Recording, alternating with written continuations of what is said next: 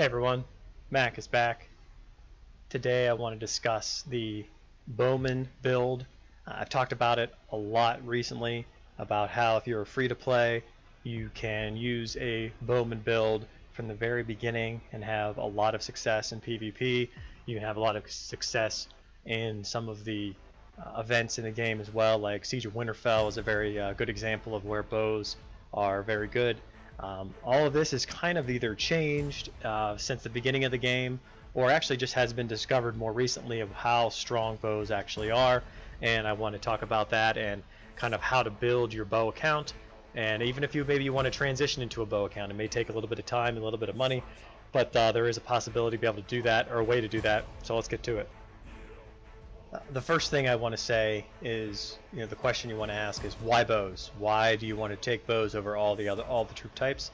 And the answer is actually very basic, and that if you look here, this is the countering system. So you can see that spear counter cav, cav counter infantry, infantry counter spear. But you have bow in the middle that doesn't counter any single one of the other troop types, and also they don't get countered as well. So it makes it easier that when you're attacking. So if I'm rallying somebody or soloing somebody, you always want to, if you don't know their formation, then it's, you're going in blind a lot of times, or you have to do a rally first and then have to rally them again, but then again they could change their formation. So with bows you don't have to do that, because if you just go a pure bow march, it's just a single march, you put all your resources and everything to the bow march, and it's actually a very good strategy to have. That's the first reason. The second reason is their attack is the highest out of all troop types. So at 125 base attack, compare that to the next one up is 115, so that's 10 more, which is actually quite significant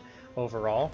And then it goes down to 105 and then to 93. So you can see from the infantry to at 93 compared to the bows that are at 125. And then once you once we get the ancient infantry, the actual tier 5s, you can see this 134, 137, 139, and then 150. So it's actually 11 plus 11 more than with the second troop that compares to it. So first I want to start in the talent tree. That's where you're going to get your basics of your bow attack. So if you go down to the bottom of the tree here, just off to the left, you see the Bowman attack 3, and if you get that maxed out, that'll be 53% bow attack. And then go up the tree just a little bit further, you see bow attack 2, and that gives you 10%.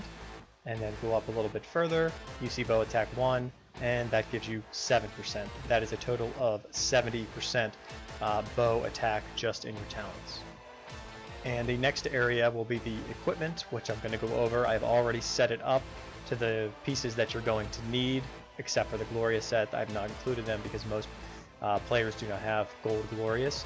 So these are all assuming that it's gold. So if we look at the Storm's Rage helmet, it's going to get you at max 10% bowman attack. And then if we go to the lofty crown here, that's going to be the next one that you're going to want, and it doesn't have bow attack at all, but you're going to want that in that piece because it's the best one to give you 12% attack, 12% health, 12% defense. So that'll give you a lot of totals, which is exactly what you're going to want. Then we move down further to the Oath leg armor, which is actually very good because it'll give you a bowman attack of 30%, which is quite significant. And then if you have the lofty crown hand guard, that's going to be a total attack 1 as well. So if you increase that, you're going to get an extra 10% attack on your bows for that. And then looking over here at the this Memories of Roin, and if you take a look at that, you're going to get 10% bow attack there. And if you look at the lofty crown crest armor, once it's maxed out, you're going to get the bow attack of 21% plus 10% defense, which is also very, very nice to have. Going down further, the Lofty Crown Honor, this is the overall attack, will give you 16% because those are you just double those. And the very last piece is the Fang of Fury, and if you have this maxed out, your bow health goes to 10% because that's the best piece that you can have as your third accessory.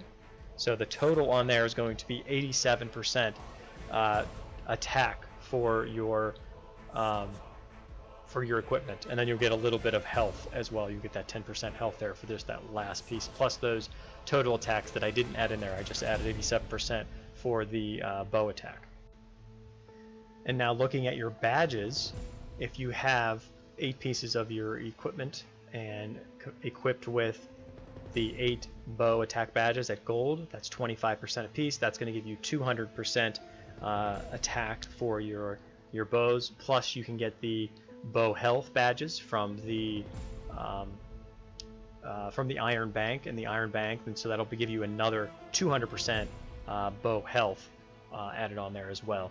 And I don't know, I've never seen them, and I mean maybe they do exist, but I don't see any bow defense badges, so I don't know where that would be or how you would get those. But the only thing to add on there, other badges, would be the total attack and total health badges. So that would be probably the four setup that you would have would be the total attack, the total health, the bow health, and bow attack would be the 4 badges you'd want on your equipment. And when looking in your refinement, bow attack is going to be one that the very first one that you're going to it's actually quite easy to get in here, of course, so it'll be you'll probably get that on every single piece very quickly. And if you have that maxed out, that's 40% on each piece times 8, so that's 320% bow attack is what you're going to have in here. And for a bow setup, I would recommend still going with your army size, still going with your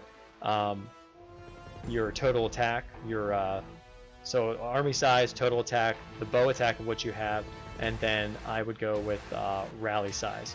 Now you may want to switch out depending on if you're going to be a rally leader or a rally tank or rally filler, depending on how you are, because you might still want you might want to switch in attack and attack reduction. Attack reduction is best for those that are trying to rally a big castle and attack with it. That would be my recommendation. When it comes to your bow commanders, there are several ways you could probably do this. You're basically going to be looking for your awakened commanders here because you're going to want that extra bonus army size. As you can see, out of the ones that I have, I only have Sheila to level 10, which gives 21,000 extra. You're going to want to have all of these upgraded that way, which will be a little bit easier for you to do so, because when you're talking about Kravras and Sheila, they take elite tokens instead of the epic ones. So that'll be a nice little bonus there as well, to be able to easier to upgrade what you need. And for Sheila, the reason you're doing her is because she's going to give you 66% bow attack. Obene's going to give you 48% bow attack. Theon gives you one of the bigger ones. He's going to give you 81.4% attack in general, because he gives you total attack as well. So he'll actually add on a little bit more with that total attack. He'll also give you 48% bow health and bow defense. So he is probably one of the better stat commanders when it comes to this build. And then looking at Kravras, he'll give you 66% attack as well. And Melisandre gives you 84% attack and 48% defense. So she's right up there with Theon as being really, really good. When it comes to their awakening skills, that's one other thing about this build, is you won't have to get all of these to 4 stars, because some of their abilities are really not that good to be at the 4 stars. They're not helping you in PvP. So Sheila is the one you're going to want to get to 4 stars, because she gives you 25% extra attack. Obene, you're going to skip him, get him to 3 stars, and that's it. Theon, the same thing, get him to 3 stars, unless you are tanking rallies. If you're tanking rallies, then I could see you putting him in there, because he gives you an extra extra attack for the more troops that you have in your castle. Kravras and Melisandre both also have good abilities that from Awakening, so you're going to get them 4 stars. So you can skip Theon and you can skip Obene if you, for the most part. And the last area to increase your bow is going to be in the Research Maester's Tower. So the very basic one is the military. We all know this one. So if you look here at the very beginning here, you're going to see there's a bow attack at 135. They're going to be bow defense at 135. And the very last one here is going to be bow health at 135. And that is in your military. After that, to be able to get to increase, you're going to want to get down to the iron defense. So the iron defense in here, if you keep going along, you're going to be able to see here, right near the end of it, there's almost near the end here, you can see there's a Bowmen weapon upgrade, armor, and physical training. So if you click on that, that's an extra click on it. There you go, 135%. That is ridiculous because no other troops have this extra little bonus here of 135%. So this is where this is one area where the bows are separated from the other troops as well, is because they just have so much more attack when it comes to here. And then you actually add in extra defense and extra health as well. So, and which those two are which the weakest part of the bowmen is they don't have a lot of health and defense. But now with this extra boost here, that's really, really good. So in the iron defense, that's really fantastic. And then looking at the strangely garbed army, which obviously it's going to take a lot of time to be able to get there. If you scroll down further, you can see here there's bowman armor. So this is here is an extra 10%, and that'll go across the board as well. 10% armor, which is defense. And then here's the training, which is health, and there's the weapon. So you get another 10% across the board there, which will obviously take you a long time to do so. But that's where you're going to want to get those extra bonuses. So when things are all said and done, the overall numbers that I calculated, and I'm a little bit off because I actually added a total attack into Theon, but I'm just talking about all the bow stats together. So the total bowman defense from just what I went over today is 376%. That's what I went over. So it's 376%. You're going to add that on to whatever your total defense is, and that's what you'll have for your stats. Your health for bowman is 538%, and then add that on to obviously your total health, and you're going to be in very good shape there when you're getting that in other places. And then if you look at your total bow attack, or just from bow attack, you're looking at 1,327.4%. So subtract about, I want to say about 20% off of that. Well, actually about right around 40%. I apologize, because some of that's total attack in there, but it doesn't matter. You're still going to be adding that in total attack anyway. So that's something that's going to be really, really good.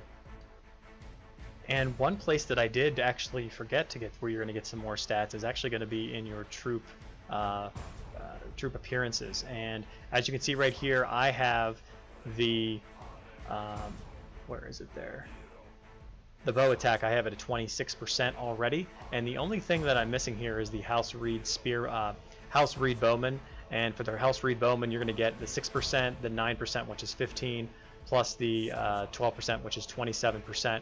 So if you add that 27% onto the 26, that's 53 more percent. So add another 53 more percent onto what we already talked about with the 13,027. And I said, I already told you that we're going to subtract some from Theon's total attack. So actually we're still looking right about the exact same thing. It's going to be actually a little bit higher. So right around 1,330% bow attack by itself without the total attack. This is an absolutely fantastic build. I highly recommend this. It may not be the best for a lot of situations, or for some situations I should say, but for PvP, I think this is a really, really good build. I think the game might even be moving towards that direction. One thing that I wanted to note at the very end here is that Egbert is not, he is not awakened yet, and if you look at, Egbert has a 50% bowman attack with his specialization. So once that becomes he becomes awakened, and you get that 1.6% on top of that, plus if he has his hidden ability, this will be over 100% bowman attack. And so he'll be in he'll be in your lineup no matter what. And that's another thing you don't have to worry about. Once you find the commanders that you want for this bow attack, you just keep those commanders in there. You don't have to swap them out for something else, for a different formation, because you only have one formation and it's the only thing you need.